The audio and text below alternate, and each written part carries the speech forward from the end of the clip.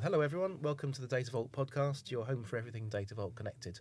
I'm Neil Strange, the CEO of Datavault, leading Datavault consultancy and implementer, and I'm joined today by Alex Higgs, our AutomateDV Product Manager, to discuss getting started on Datavault. So welcome, Alex. Thank you. Hi, Neil. Well, this is an interesting topic, I think, and I'm sure we've got plenty to say on the matter. But let me start by asking, what are the typical issues you see with people trying to get started with Datavault? Thanks, Neil. So I think some people often find a few barriers to being able to start off with Datavault, and usually that's buy-in in the organization, upskilling, sort of learning about it.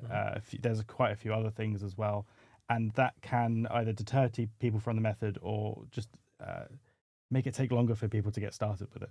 Okay, so where do people typically start then? Obviously, they may have had frustrations with their existing platform that they've got, looking for something else out there that can meet the future needs.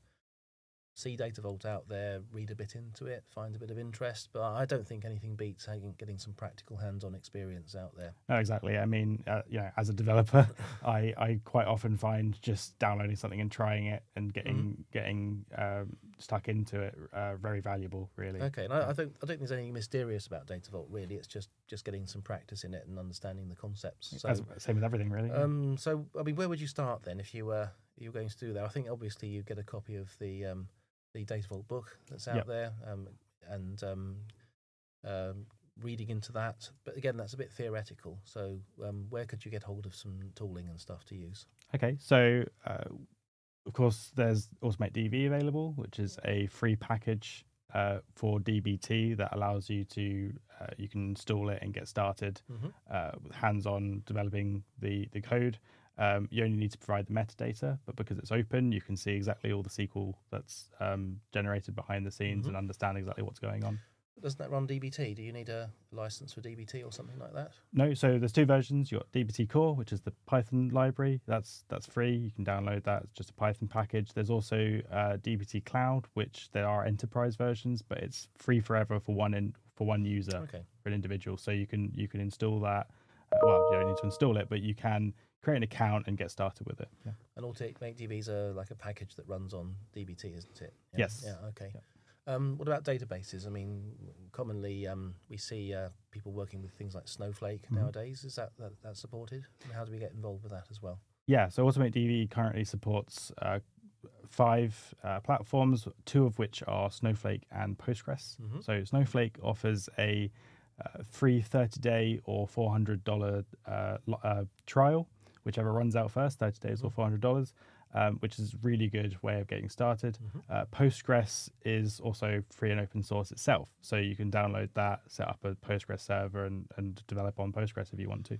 Okay, so I get a free license from Snowflake for trial purposes. I get it's a free user license with DBT. Put up the AutomateDV package. Exactly. Wonderful. I've got the book. Yep. What do I do next? Well, so AutomateDV, we have a worked example. So there's on GitHub, again, open, free to download and use. We've got a sample project that's got all the DBT files ready for you to get started with, and a walkthrough guide to explain how everything works and what it's doing. Okay. Yeah. And there's plenty of videos out there, I think, on YouTube. Check our YouTube channel, which will provide contact details for, hopefully as a subtitle to this. And yes, and that will give you a starter on there. And I know there's a full support or full documentation on Read the Docs as well. So we get a lot of good comments back on that as well as to how well that's supported. Okay, so that will get you up and started. Plenty of support materials around there. I think by the end of that process, you'll at least have a fairly good idea of what's involved in doing a Datavault project. Maybe in a position to decide whether or not that's more suitable for you, and give you the groundings to request for funding for formal training or looking at some of the other products out in the marketplace. Exactly. Yeah. Okay, lovely. Thank you. So that's been an interesting topic. That's all for today. We've been Alex Higgs and Neil Strange of Datavault, and we've been talking about getting started on Datavault. Don't forget to check out the Datavault user group on our regular meetups. Sign up for a mailing list if you want to be reminded of these events.